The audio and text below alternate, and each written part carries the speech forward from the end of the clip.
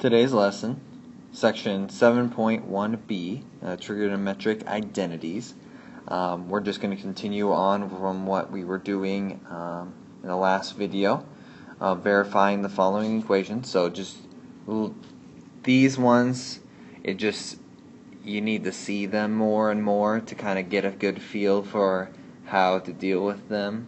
So I just have like 3 more of these that I want to show you so you can kind of get used to seeing them, and then we can do certainly more in class to get a better feel, but here I just want to kind of give you as many examples as I could possibly give you. So letter A, you have cosine of u over 1 sine of u equals secant u plus tangent u. Okay. Now actually I want to give you some tips here. So with these, how I like to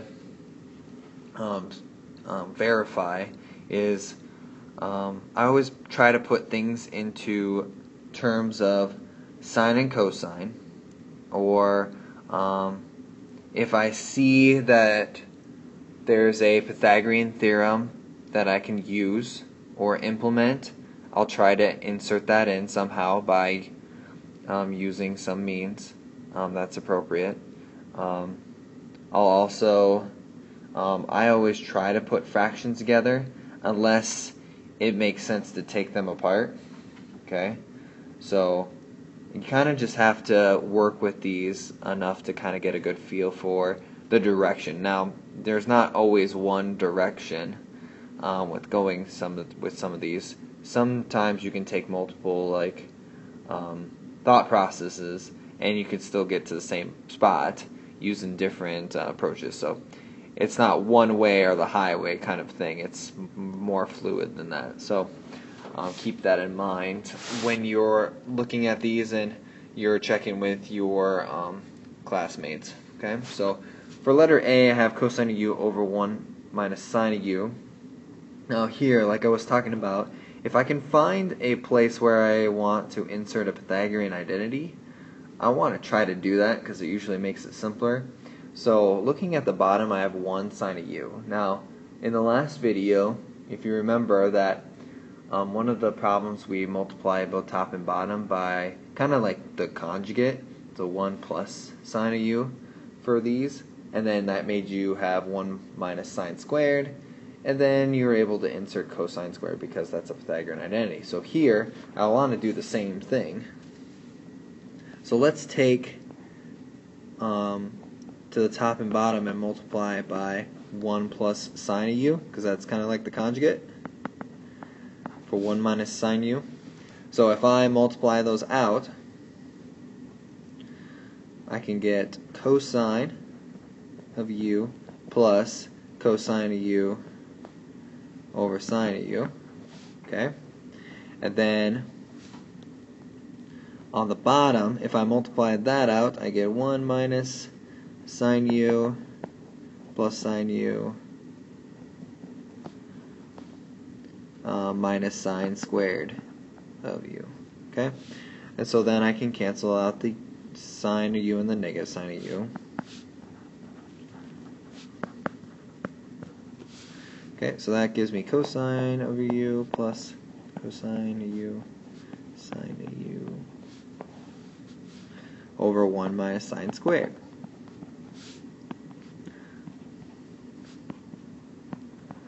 So like I was saying here, now that's a Pythagorean identity. I can insert in cosine squared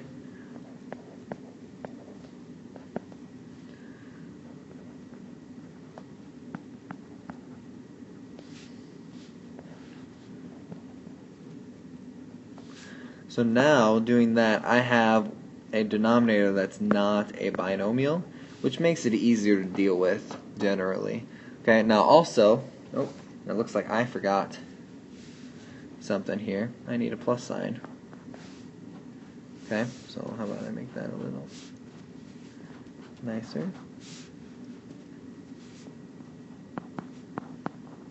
Okay, so now you want your secant and a tangent, and they're added to each other. Now, this time, because they're separated by addition, you might want to take the two things at the top and separate them into two fractions and see what happens.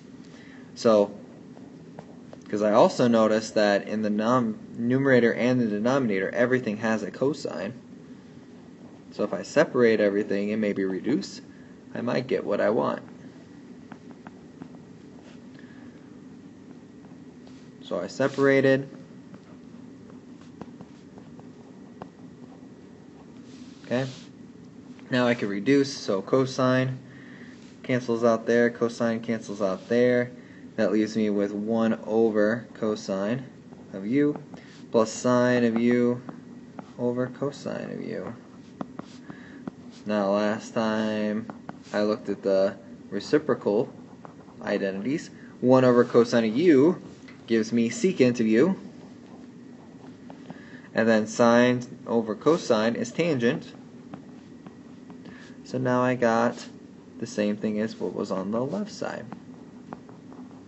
So check, I'm done. Okay. Next one.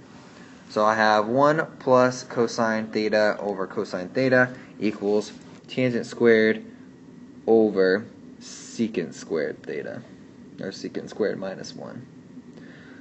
Or secant theta minus 1. Now here, it might be interesting to know that you can actually work with both sides at the same time. Okay? So let's say on the left side, it's a fraction, so maybe splitting it up might help simplify it because they have a cosine. So if I separate it into two fractions,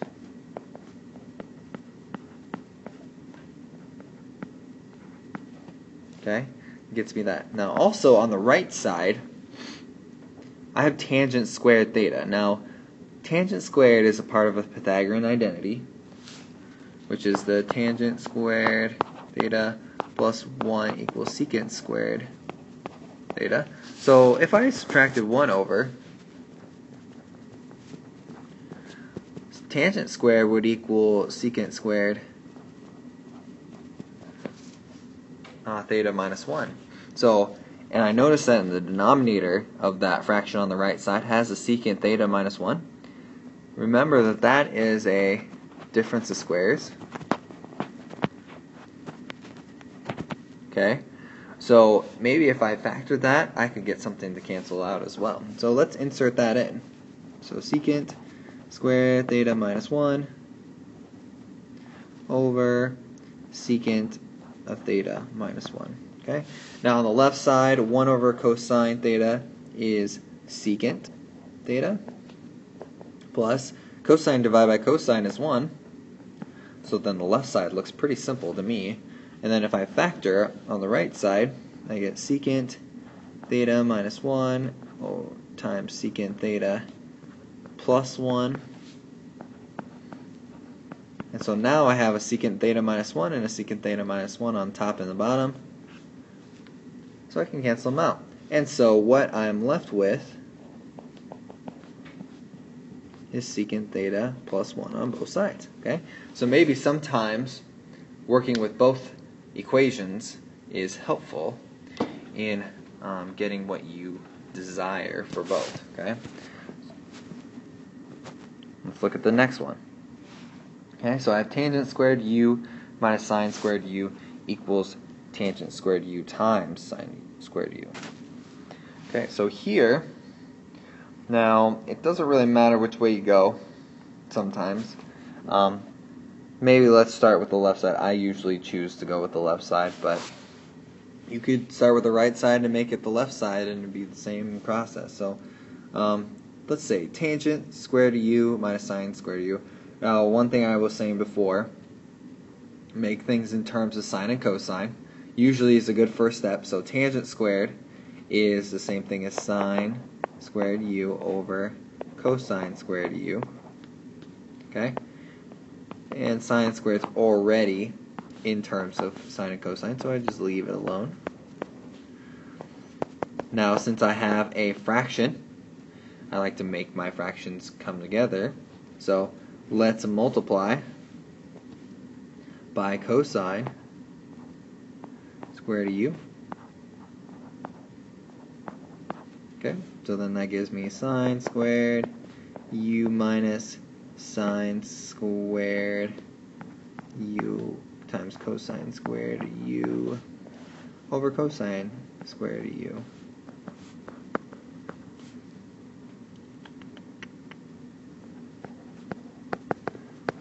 Okay, so now notice that the top is a binomial. Okay, they both have a sine squared of u, so maybe, just maybe, I could factor them out and then see what I got left. So now, if I take a sine squared of u out of the first one, it's a 1 minus, and then it would be cosine squared of u. Okay, well, doing that, 1 makes your expression come from a binomial where you're subtracting two things to now you have a multiplication problem. Even though there's still a binomial inside the parentheses, you're taking that binomial times something. So now you're getting closer to the tangent squared u sine squared of u because it involves multiplication, which is what we want over here. And then also, if you notice, out of that factoring, I got 1 minus cosine squared of u.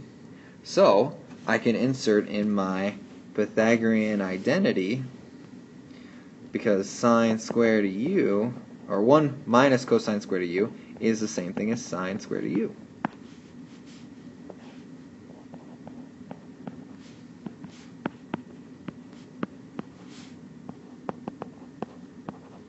Okay? Now the last thing is, because I want tangent and sine, okay, and now I have stuff that's multiplied, I don't have any more subtraction, which is nice.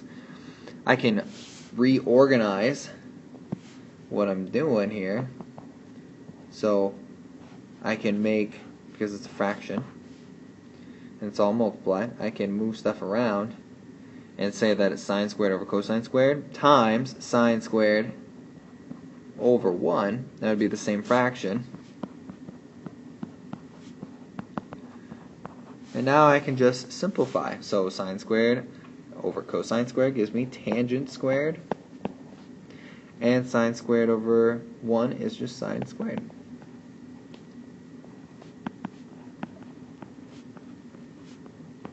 So now I got this same exact thing on both sides. Check. Okay?